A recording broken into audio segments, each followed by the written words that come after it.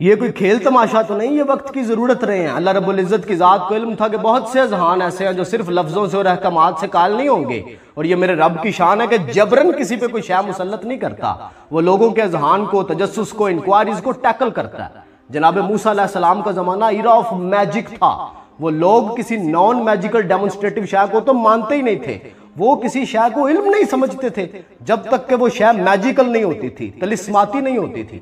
تو اللہ رب العزت کی ذات نے جناب موسیٰ علیہ السلام کو جو معجزے عطا کیے، ان کی ڈیمنشن انہی سے ریلیٹڈ تھی۔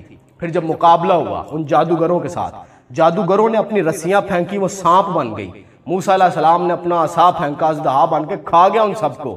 جب انہوں نے یہ دیکھا نا، تو سب سے پہلے جو لوگ موسیٰ علیہ السلام پہ ایمان لے کے آئے وہ جادوگر تھے، کیونکہ وہ جانتے تھے کہ جادو کی لیمٹس کیا ہیں، جادو کی حدود کیا ہیں، اور یہ جو ہمارے سامنے ابھی ہوا ہے یہ جادو نہیں ہے، یہ اس سے بہت آگے کی کوئی شے ہے۔ اللہ نے قرآن میں کیا فرمایا؟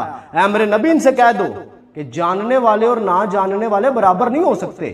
وہ جادوگر جانتے تھے جادو کے علم کو، اس کی حدود کو جانتے تھے، مان گئے، انہیں پتا تھا کہ یہ جادو نہیں ہوا، یہ اس سے بہت آگے کی کوئی چیز ہے۔ جناب عیسیٰ علیہ السلام کا جو دور تھا وہ ایرا آف میڈیکیشن تھا، طب عروج پہ تھی۔ اللہ رب العزت کی ذات نے ویسے ہی معجزے ادا کیے، مادر ذات اندھے ٹھیک ہو جاتے تھے، کوڑیوں کو شفا مل جاتی تھی، مردے زندہ ہو جاتے تھے۔ اس وقت کے لوگوں کے متاثر ہونے کا پیمانہ ہی میڈیکیشن تھا۔ پھر میرے رسول صلی اللہ علیہ وآلہ وسلم کا زمانہ، یہ ایرا آف انفارمیشن ہے۔ میرے آقا نے فرمایا مجھے معلم بنا کے بھیجا گیا ہے، اور قیامت تک میرے رسول کی علمیت کا سکہ چلنا ہے۔ یہ لوگ متاثر نہیں ہوں گے قیامت تک۔ اب یہ جو جنریشن چل رہی ہے یہ انفارمیشن سے متاثر ہوگی، یہ علم سے متاثر ہوگی۔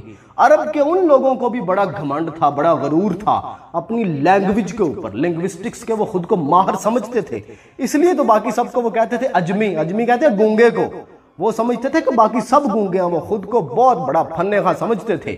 پھر جب قرآن اترا، رسول اللہ صلی اللہ علیہ وآلہ وسلم نے جب قرآن سنایا ان لوگوں کو، تو ان میں جو سب سے بڑا اسپیشلسٹ تھا نا، جس کا کلام کعبے کے اوپر یوں لگا ہوتا تھا، اس نے وہ قرآن پڑھا اور کہا کہ یہ کسی انسان کا کلام نہیں ہو سکتا، کیونکہ نبی پاک صلی اللہ علیہ وآلہ وسلم امی تھے۔ جب آپ نے وہ کلام سنایا تو وہ مان گیا تھا، امپریس ہو گیا، متاثر ہو گیا، لینگویج میں اسے پتہ لگ گیا کہ مجھ سے آگے بھی کوئی چیز ہے، اور یہ جو مجھے پڑھایا گیا اور یہ جو ہے یہ عام چیز نہیں ہے، یہ انسان نہیں لکھ سکتا۔ وہ متاثر ہو گیا ہوا تھا۔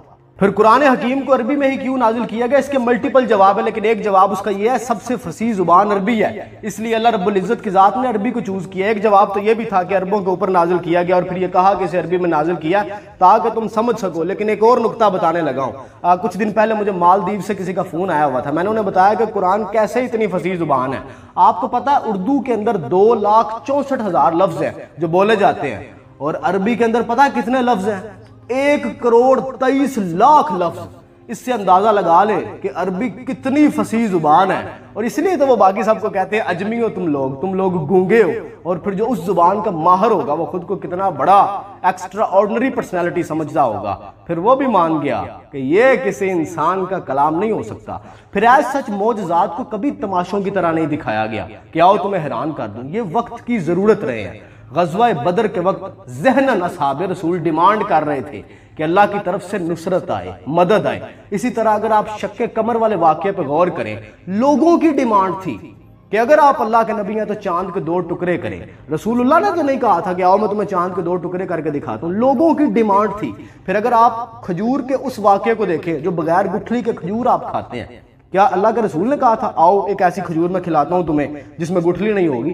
لوگوں کی ڈیمانڈ تھی۔ تو جتنے بھی معجزات ہوئے ہیں یہ وقت کی ڈیمانڈ رہے ہیں، لوگوں کے اذہان کی ڈیمانڈ رہے ہیں، اور اللہ رب العزت کی ذات کی یہ شان ہے کہ وہ لوگوں کے ذہنوں کو ٹیکل کرتا ہے۔ پھر ایک اور چیز سمجھیے گا کہ معجزات ہوتے اللہ کے حکم سے ہی ہیں، لیکن وہ اتنا عالی ظرف ہے کہ اسے اپنے بندوں کے کریڈٹ میں ڈال دیتا ہے۔ آج بھی اللہ رب العزت کی ذات چاہے تو اپنے بندوں کے لیے کیا نہیں کر سکتا، وہ قادر مطلق ہے۔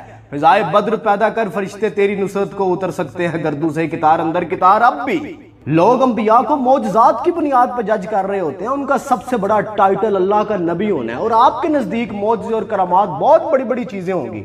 اللہ کے لیے تو یہ کچھ بھی نہیں ہے، یہ تو صرف ذہنوں کو، تجسس کو ٹیکل کرنے کا ایک طریقہ تھا، وقت کی ضرورت تھی۔ اب چونکہ ہم رہتے ہیں ایرا آف انفارمیشن کے اندر، تو ہم صرف متاثر ہوتے ہیں انفارمیشن سے۔ ہم نے اتنا ڈیٹا اکٹھا کر لیا ٹیکنالوجی کی مدد سے، آپ میرا یقین کریں، آپ کے سامنے کوئی بندہ مردہ زندہ کر دے، آپ کے سامنے کوئی بندہ کسی اندھے کو ٹھیک کر دے، آپ اس سے متاثر نہیں ہوں گے۔ آپ ڈھونڈیں گے اس کے پیچھے چھپی ہوئی انفارمیشن کو کہ اس نے یہ سب کیا کیسے ہے، آپ اس کے پیچھے کی اس کوڈنگ کو ڈھونڈنے کی کوشش کریں گے کہ اس بندے نے یہ سب کر کیسے دیا ہے۔ ہم نے مارول اور ڈی سی کی اتنی فلمیں دیکھ لی ہوئی ہیں کہ ہمارے سامنے جینین اگر کوئی معجزہ اور کرامت ہو جائے تو ہم نے ان فلموں کا اتنا ڈیٹا اپنے دماغ میں گزار لیا ہوا ہے کہ ہم اس چیز سے متاثر نہیں ہوں گے، ہم اسے ڈی کوڈ کرنے کی کوشش کرنے لگ پڑیں گے۔ اس سب کے باوجود بھی اس امت کے اندر ایک حصہ لوگوں کا ایسا رہا ضرور ہے جو صرف الفاظ سے متاثر نہیں ہوتے تھے، انہیں بھی کچھ ایکسٹرا چاہیے تھا۔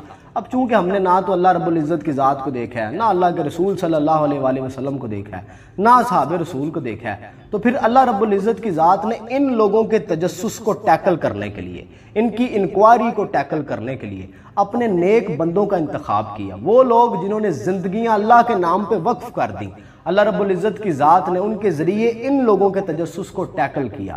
وہ لوگ جنہوں نے زندگیاں دنیا کے نام پہ وقف کی اور وہ لوگ جنہوں نے زندگیاں اللہ کے نام پہ وقف کی، یہ برابر نہیں ہو سکتے۔ بالکل اسی طرح وہ لوگ جو جانتے ہیں اور وہ لوگ جو نہیں جانتے وہ برابر نہیں ہو سکتے۔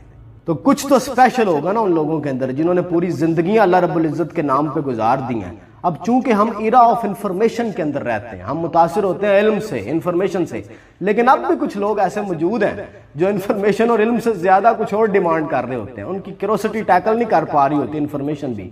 تو اگر آپ کو معجزات کی سمجھ نہیں آتی، آپ کو کرامات کی سمجھ نہیں آتی، تو اس میں آپ کے علم کی کمی ہے۔ میرا رب تو قادر ہے ہر چیز کے اوپر، آج بھی وہی کرتا ہے سب کچھ، لیکن کریڈٹ آج بھی وہ اپنے بندوں کو دے دیتا ہے۔